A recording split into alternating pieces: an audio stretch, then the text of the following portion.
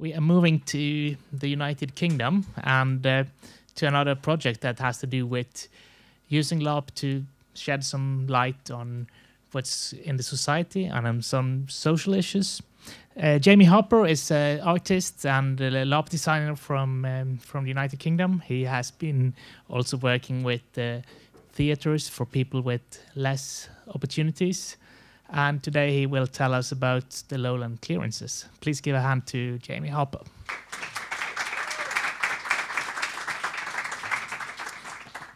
Thank you very much.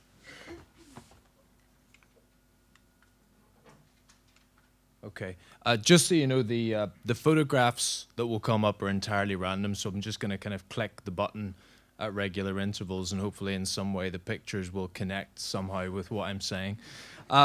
So I'm here to talk about co-creating political landscapes in theatre-based LARP, and with specific reference to a piece called The Lowland Clearances, which I made with a co-designer called Duncan Hay at Camden People's Theatre in London last year.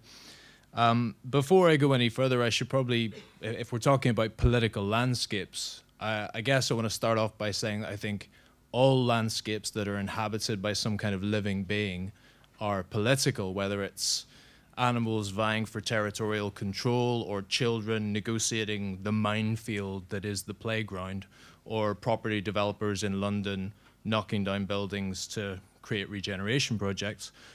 All of these landscapes are politically loaded if there are people or living beings within them. And the theatre is no different. So from our sort of institutional knowledge of theatre, we know that theatre is a politically loaded space. The person or people who own a theatre space get to exercise a lot of control over what happens. It can be an owner or a curator that controls what happens in that space. Also, the director, as a figure of control within the theatre, can steer, guide, or direct what happens within the performance space. And then we have the audience who come into a theatre building and sit in a binary relationship between the sort of the sacred space of performance and a relatively passive position in an audience. But at this point, I want to say that I'm not here to argue that spectatorship is a bad thing. I think that as spectators, provided that you're conscious, which hopefully everybody is here, as long as you're conscious, you're always actively interpreting what's being shown. You're always thinking actively about what you see and what you hear. The question that I'm interested in asking is what people do with their interpretations. Having watched, having heard, having experienced something as a spectator, how can you then take that stimulus into some type of action in the world? Now this, there's a slide. This question of what you do when you watch and then act was very much at the heart of the work of the Brazilian theatre practitioner Augusto Boal, who many people may be familiar with. Boal essentially wanted to turn the spectator into a spectactor. So he would show the spectactor a scene, which typically would show some type of oppression. And then the spectators would be invited to then step into the sacred space of performance and play the scene out again in order to try and change the way that that drama would unfold, and in Boal's terms, try to overcome that oppression. So lots of theatre directors like me who've formed an interest in types of interactivity see Boal as a really influential and seminal figure, because he wanted to kind of offer that agency to a spectator to become a spectator. The limitation of Boal is that typically he would look at single scenarios. So single scenarios, quite short scenarios, where you would focus on a protagonist and you would try to kind of make things happen differently in the life of the protagonist. But we know that life isn't just about singular linear stories about how one person's life is oppressed or frees itself from oppression. We know that life's about broader systems of social experience. And from my point of view as a theatre director, thinking about wanting to invite forms of interaction with an audience, LARP seems to be really useful because it usually offers more time for the players to engage in a deeper and broader consideration of social scenarios and also to consider the transformative potential within those scenarios. There's another slide. So coming to the lowland clearances, the aims that we had, myself and my co-designer, was to create a LARP for the first time in both our cases, where we would give the players, a theatre audience coming to the event, time to build, live in, and transform a community.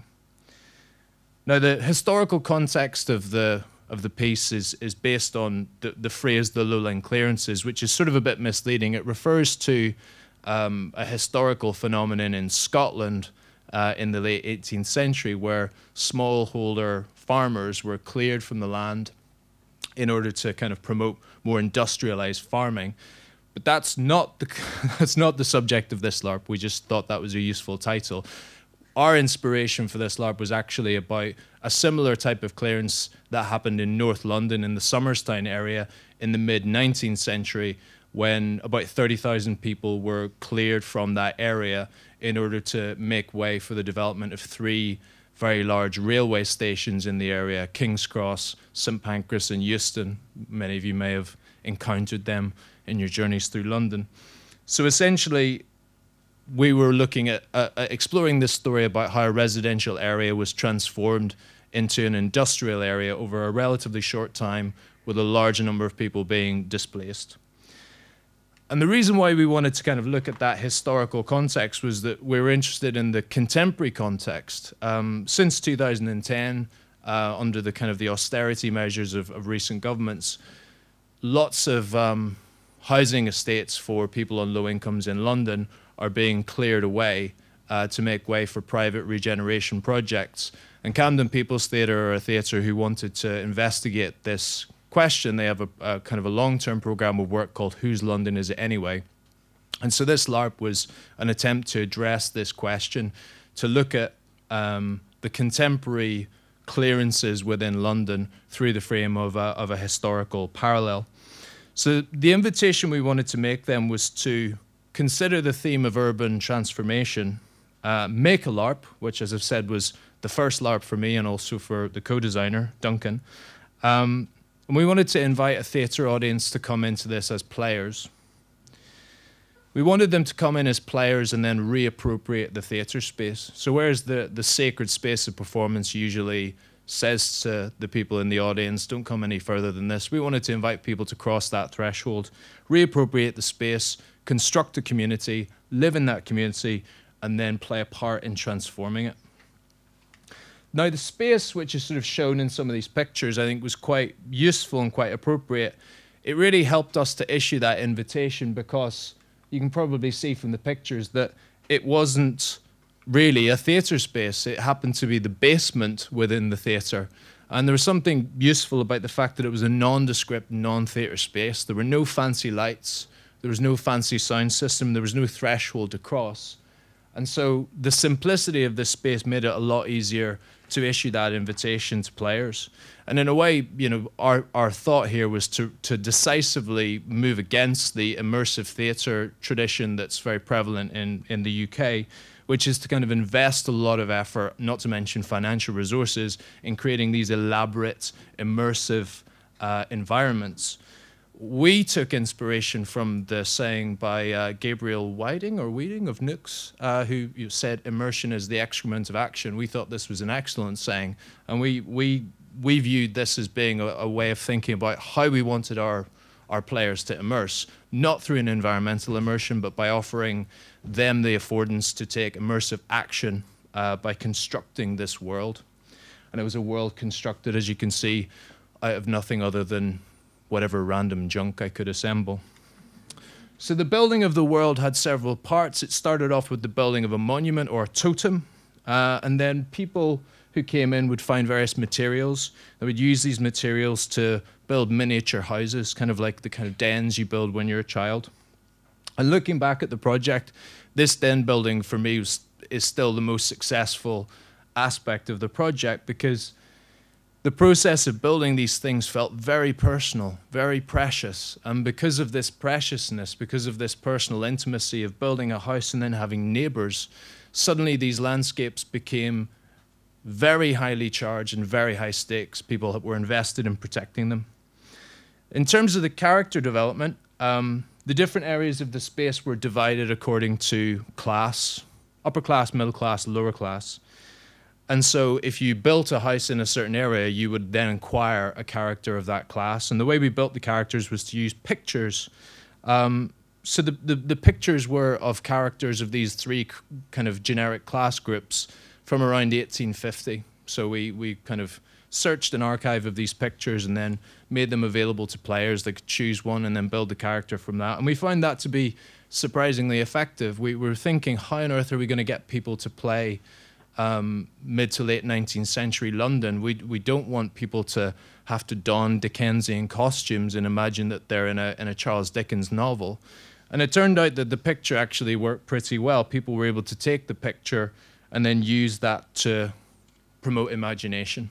And so they would, in this nondescript room, they would look around and they would imagine the landscapes of Victorian London: slums, factories, parks, pubs, bordellos, drug dens. And some of these places would then become important social spaces within the LARP. So when people had built these spaces, built these characters, they would also imagine problems in these places, the kind of the social problems that exist in a Victorian slum. So they would think about things like the need for jobs to, promote prosperity, the need for sanitation and greater public health facilities. And then the question for us as designers was, okay, people imagine these problems, so how are we going to invite them to go about solving them? So our answer wasn't to create a democratic distribution of power amongst the many. It was to put power in the hands of the few, and specifically the people who owned the land. And the people who owned the land were played by actors. And this was a fact that was made completely known to everybody taking part in the LARP from the beginning of the workshop. Now, this use of a team of actors within the LARP was criticized. One reviewer criticized the activity of actors because it seemed to kind of suggest that there was a form of railroading going on, like we heard from Martin's talk at the start. The suspicion was that these actors were here to do some plot and drive the LARP towards a predetermined conclusion. Now, this wasn't the case, but it was a salutary reminder for me that if you've got actors in a theatre space, it almost automatically creates the impression that there's going to be some form of performance going on and some kind of story that's going to unfold towards a predetermined conclusion. Nonetheless, I strongly believe that it's possible to view actors within LARPs as players in the same way that everybody else is a player. And I think it's possible for this role to go beyond the role of the NPC, to go beyond the role of the non-player character who's there as a functionary to help kind of steer things and move things along. In this LARP, we wanted our actors not to steer towards predetermined conclusions, not to serve desired outcomes from us as designers, but purely to serve the interests of their characters. So the actors, alongside all other players, would devise their character in the workshop like everybody else. They knew a lot more about the game, but their activity in the LARP was always in service of their character desire, not to try and make the LARP work better. Having said that, clearly the actors in the LARP weren't equal to public participants. The actors had more knowledge of the LARP because they play tested it several times, and also they were landowners. So they had the affordance of having much greater control over what could happen. And it could be said that it's unfair to make public participants subordinate in this way. But I come back to that by saying that if life is full of people subordinating others, if life is full of figures of transcendent power subordinating other people, why would LARPs be any different? And I would suggest that in relation to this one, it would have been wrong to create dispossessed characters who somehow have an illusion of empowerment when actually they are the dispossessed. So in thinking about this combination of powerful figures in the dispossessed and in thinking about a politicized LARP, I'm very keen on promoting the idea that we should embrace limiting structure and embrace the systems that actually promote oppression, so that we recognize that agency and empowerment aren't the same. we don't necessarily need to empower our players in order for them to have agency. So in other words, it's possible for a character with very few affordances to still have agency if the design has a responsive systemic framework. And in the case of the Lowland clearances, there's another slide. The systemic framework of this LARP design included 6 pre-authored events. So essentially, we as designers looked at the historical context and we created 6 large-scale transformations of the urban space which were pre-prepared, such as building a railway which might promote jobs, or building a sewerage system to promote public health. Sounds like lots of fun, doesn't it? Now, the landowners could choose to enact these different events if they met certain conditions, but similarly, the public participants as players could also pursue the enactment of these events, again, if they met certain conditions. And if one of these events was enacted, it would create a new context. So a macro political event would occur, and then the players were free to then imagine what the micro personal consequences of this political event would be. So each time one of these macro events occurred, people would then have a space to imagine what the consequences would be in the miniature personal stories that they were engaged in. I'm just going to go back through the pictures again. So this combination of structure and flexibility for players creates a bit of a tension. So I was creating a systemic frame, but the players were playing freely and trying to imagine a new world. And there's a tension in that.